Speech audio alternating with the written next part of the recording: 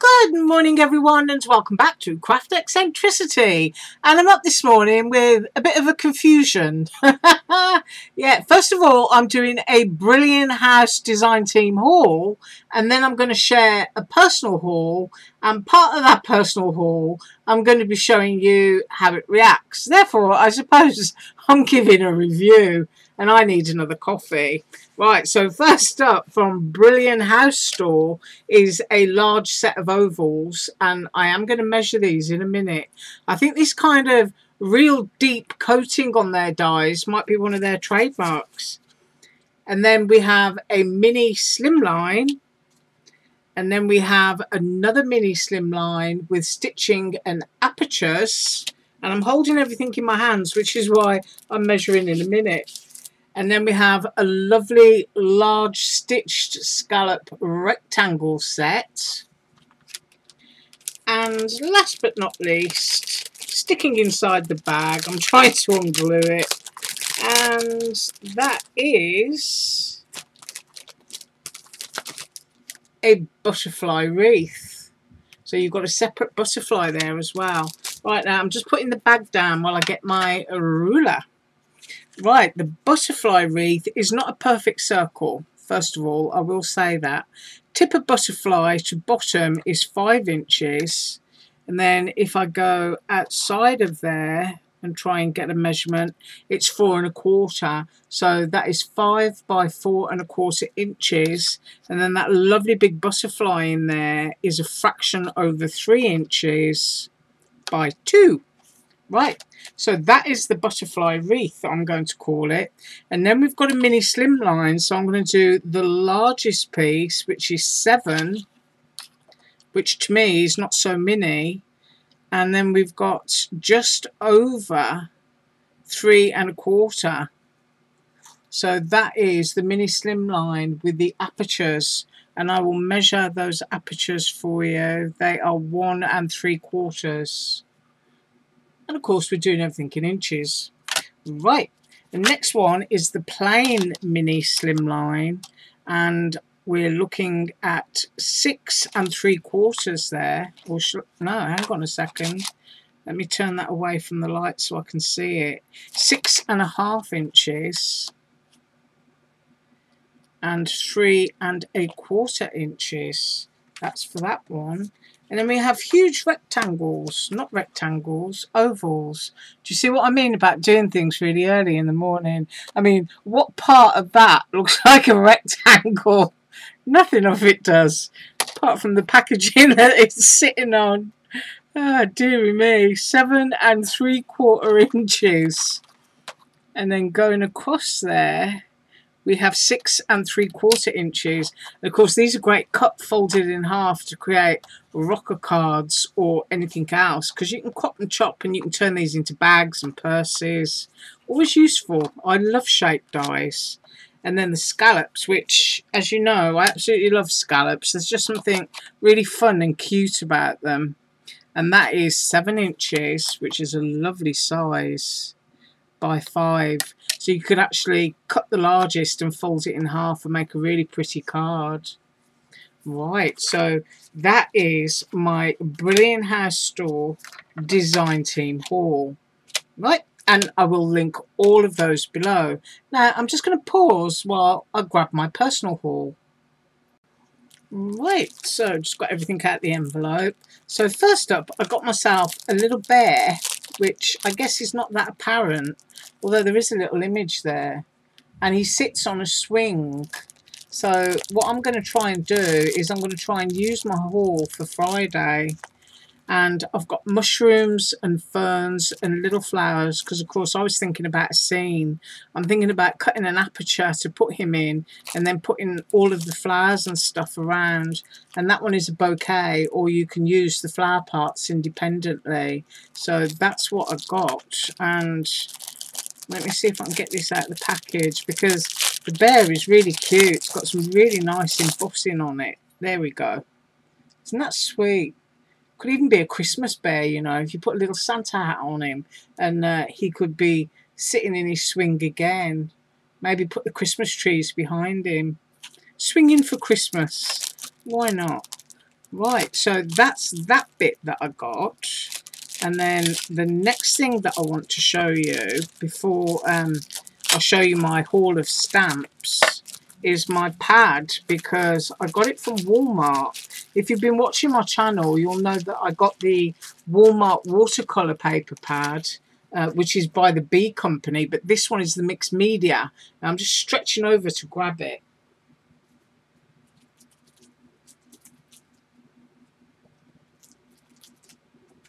Right, you don't want to throw everything on the floor. And that is what it looks like in Walmart. That's the cover that you're looking for. It's a huge pad, which is why I can't fit it all in. In fact, it gives you the dimensions there. It's 9 by 12 inches. It is a lovely quality. It's a £114 or 185 GSM. Now, that's not sort of like top quality when it comes to mixed media. Some of the heaviest weights are like the Strathmore, which can be 300 GSM. But, you know, if all you're doing is messing around and making a few cards and planner pages and stuff like that, if you intend to keep something for an awful long time, then I would say the Strathmore mixed media is probably the one to go for. But for fun and splashing around and stenciling and stuff, what a great price. 120 sheets. Slide that to there. And this is what it looks like. And I did do the KS Craft flower card yesterday with it, if you saw that. The one with the red flowers. This is what I used. It's white, but it's very slightly off-white. Almost, not off-white dirty, but off-white with a very slight blue tinge to it.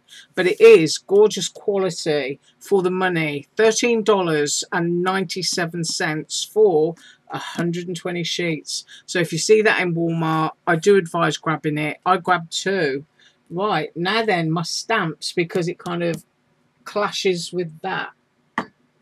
And I'm stretching over the table again, and I'm just going to show you my stamps and then the samples that I managed to make.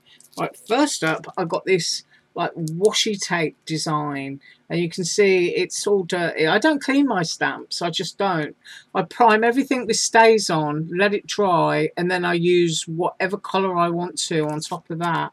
So that's how I do my stamps, and I get no pooling or anything, so I usually get a good stamp every time. So I've got myself that one, and then if I can turn them the right way around so you can see, sort of like wildflowers and butterflies and daisies, and there's like 2 in a pack there. And then I got this one because I thought one would be quite good actually for Halloween. You've got those skeletons, and then that one there I really like. It's got the, I think it's a sparrow, and then you've got the Victorian sort of like plants under a cloche, and then you've got that little bit of Harlequin, which is one of my all-time favourite patterns, Harlequin.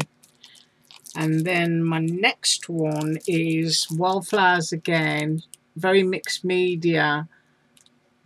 And you've got the dragonfly on that one. You've got lots of numbers and postal bits and pieces. I just absolutely love stuff like this because you can use bits and pieces on the edge of a page, or you can stamp your tag, or it's big enough to make, you know, little pages for a book. And then I had to get this one. This one is the Ding Ding phone one. Absolutely love it. And I love that vintage phone as well. So that one is separate, that one is separate, and that one is a collage all on its own. This one, I don't think I'm likely to ever use it. It's actually barbed wire and it says destroy. And I don't know in what context I would ever use that term in my crafting. So I'm probably just going to rip that off and chuck it in the bin. And then this one is, get it the right way around. This is ferns. This says botany, and then you've got all kinds of little plants, and then you've got sort of like a page which is like a plant advert. See how close we can get. There you go. A few French words in there as well, but just really, really sweet. I love them. And then this one is a huge one. I think this is like, let me measure it.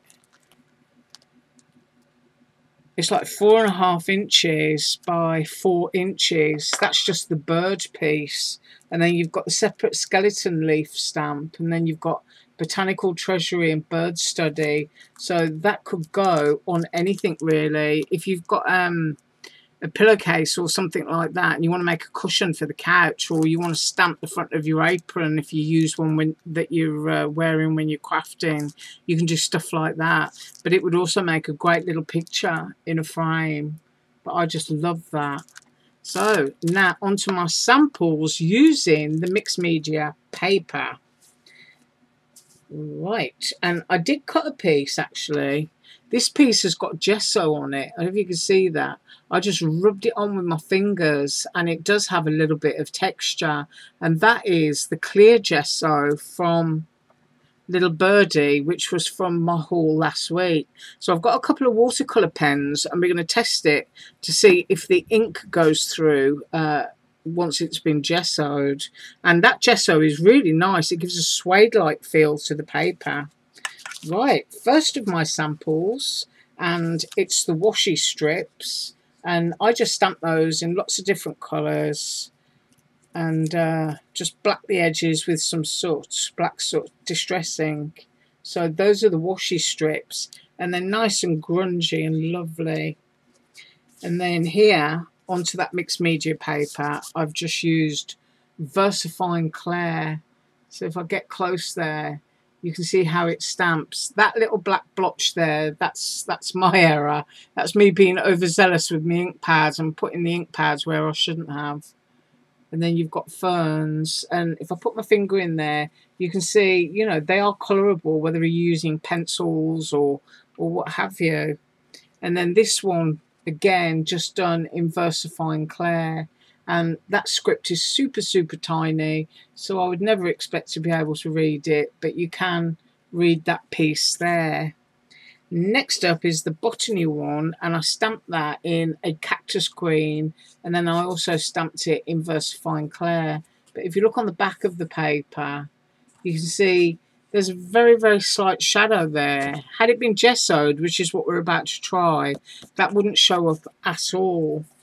And then this one, I've used watercolour, and it didn't really come through. I mean, hold it up to the light and you can see the shadow, but that looked quite good. And that is watercolour, just straight down onto this. You can see from the side, it did not warp the paper. So, you know, once again, showing it's a really good buy. And then on this one, I decided to use alcohol markers, which is something you shouldn't use on dense paper like this, because it will just suck all of the ink out of your pen. If you put a coating down, then you can use your markers, but straight onto raw mixed media paper like this, it will drain the ink very quickly. But you can see the level of bleeding is not really that bad coming out of a marker. Flip it over, and I use some of my my doodahs. That's what I keep calling it, my Eileen's Jewellery Glaze doodahs. And I just made the daisy a little bit shiny, because something like that takes a while to dry, and I just wanted to see if it would warp the paper, and it didn't. So really, really pleased about that, which means you can put texture sprays down onto it. And then once again, VersaFine Clair, stamping those two. And I just think that's just so pretty. Really is. And then last but not least, loads of watercolour. And I did soak the paper. I mean, really soak it. And you'll see that when I flip it over. What surprises me is that it didn't have more bleed through on this section. And that's why I put a lot of watercolour paint down on there. But I just think that is absolutely gorgeous. In fact, I might try and use that with my Brilliant House Design Team haul tomorrow. So that's what we've got there. Now, if I just move these over to the side for a second, this bit has got the gesso on it. There you go. You can see where my fingers just rubbed it onto the paper. Now, I'm going to put down a sort of like, I don't know what colour you'd call this. It's almost like a shell colour. And it's going on top of the gesso. I'm not squeezing it. because it might take forever to dry. I'm going to try and put, there you go. I've put a little puddle down there. And let's see what happens if I go in with another colour. These are Jane Davenport's mermaid markers, which are like coloured watercolour ink. And that one is supposed to be a totally different shade. And I am rubbing it into the gesso to see if it moves it. And I'm just going to drip that down there. Don't want it to go everywhere. Right. I'm going to leave that for a few seconds and pause, and I'll be right back. Right, so I've quite literally left that for just 10 seconds. And you can see it sitting on top of there, and it's still very wet. It will still drip, but I've got some kitchen paper. I'm just going to dab it so that I can turn it over. As you can see, it's lifted most of the colour up by dabbing it. Turn it over. No warping and no bleed through. So the gesso is good as well. I do advise, you know, when you're using sort of like watercolour stuff, to let it dry naturally. The colours are just more intense. You can see all my lovely colour is up on here now. But if you want something that's kind of like washed out and in the background, by all means go dabbing. But clearly the gesso works. And this mixed media paper, I mean, for 3 cents under $14, I think it was $13.97 for your 120 sheets. I just think it's great. I mean, you know, sideways on view, no warping. Now, as I say, it did go through. Had I gessoed it, it would not have gone through. But just look at how much ink I put down on there. I put loads on. So, yeah, I highly recommend it. Right, as I say, been a bit of a confusing video today, and I should be more awake when I do stuff like this. I know I should. One of these days I'll get myself into trouble, far more than that gingerbread lady crawling out of the gin bottle, I'm sure. But I think DIY art bin will forgive me for having said that. So, as usual, have an absolutely awesome day. I am going to be up with Brilliant House projects tomorrow. As usual, all links below. And I do thank you so much for watching. Have an awesome day. Bye.